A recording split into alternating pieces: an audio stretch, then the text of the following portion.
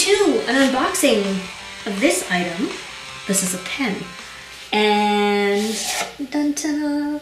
It is a pen that I have never used before, and so I was actually quite excited to try it out. Now, this pen was sent on loan by Applebone, and this is not a paid video. I just thought you would enjoy seeing this because I don't think there's a whole lot of information about this pen out there.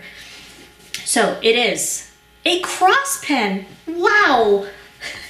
This is the packaging, very simple.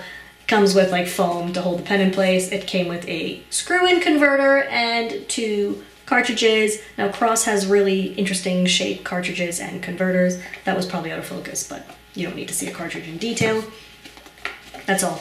Packaging is like, you know, whatever. You know, I don't really care about boxes, so. The pen is this. Now, this is the Cross Peerless 125 Platinum Medalist fountain pen. Wow. These pen names and their long wordings. Holy moly. Now, this also comes in a couple other colors, like a black lacquer, like a gunmetal color. This is the platinum one. What is interesting about this pen? Well, I mean, if you know Cross, you know they make pretty tame fountain pens, like very tame designs. The nibs are reliable. To me, like, they're not super exciting nibs. I like a very unusual writing experience, so for me it's like, you know, it works, but it's not thrilling. But this pen celebrates the 1889 debut of the original Cross Peerless pen and the introduction of the iconic Cross Century line in 1935. The pen is platinum plated. The gold details are 23 karat gold plated. There is a Swarovski crystal with a brilliant faceted cut in the finial. And the most interesting part of this pen, in my humble opinion, is the nib. And the nib is an 18 karat gold nib, but it's made by Sailor. Now, you probably know that I'm a fan of Sailor pens, so that is the reason I was excited about trying this out. Like, to me, this pen is not, like, this does not appeal to me. The design, the shape, the blocky, like, not blocky, sorry, the thick, like the chunky cap relative to the barrel is not my thing. But that's okay, because a lot of my pens are not other people's thing. But what I will say is it's super comfortable. Really, like, really smooth seams. The threads are really smooth. The balance is really good. It does post. Super secure. Then it becomes a little back heavy, but if you have larger hands and you like a substantial pen, it's really nice. But the highlight is this wicked nib. And I say that because sometimes you just need a nib that's gonna work, and this one, it definitely works. Doesn't dry out, it seals really well, and it's a really pleasant writer. So let's take a look at how it writes. This goes for about 289 euros. You know what? Not a terrible price considering it's a gold nib. It's platinum plated with gold plated trim. Not terrible, I don't think. You could do worse. There are more expensive for less perceived value out there. So thank you to Applebone for loaning me this pen. If you would like, you can purchase one or other things on the Applebone website using the discount code that is below or on my blog, depending on where you're watching this. No commission, just a sweet deal for you. You get 10% off, excludes Mont Blanc. There you go. Let's take a look at how this Cross Peerless 125 Platinum Medalist pen writes, shall we? Hello! Welcome to the writing sample portion of this video of the Cross Peerless 125 Platinum Medalist fountain pen. So it's a very interesting pen. It has the like classic Cross tapered barrel, conical top. It's pretty wide. It's a bit girthy for me. It's not my favorite pen design, like the model itself, but if you have large hands, you might find it really comfortable. And surprisingly, I find it super comfortable even as is. The finial has that Swarovski crystal on it.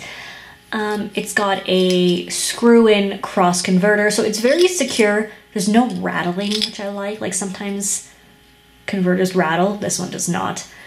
And the nib is a Sailor medium. Now, with the Sailor, like 1911 and Pro Gear series, the nibs are pretty firm, but with the King of Pen size nibs, they're a little springier. Now, I think this is just like a 1911 size, but it writes like a King of Pen nib. So let's take a look at what I mean.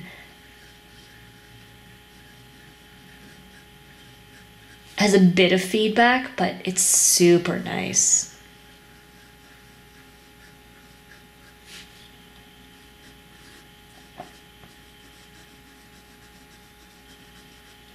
Like if you need a nib for a reliable writing experience at work, you uncap it, it's gonna work. This is the one. Just exquisite, outstanding performance. Beautiful. I think it's really nice. The writing experience, the way it feels, it's just really pleasant. And so unassuming, like you would never suspect it would have such a pleasant writing experience.